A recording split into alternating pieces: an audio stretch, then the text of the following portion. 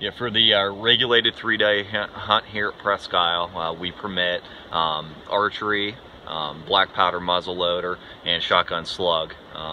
We do not permit any rifles or handguns for this hunt.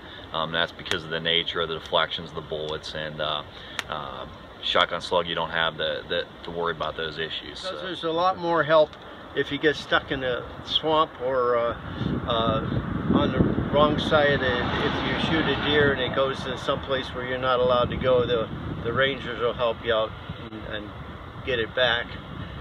Plus, there's a lot more guys in the area. A lot of times you go in the woods and you only have 1 or 2 people, and the deer are just laying there. They won't move.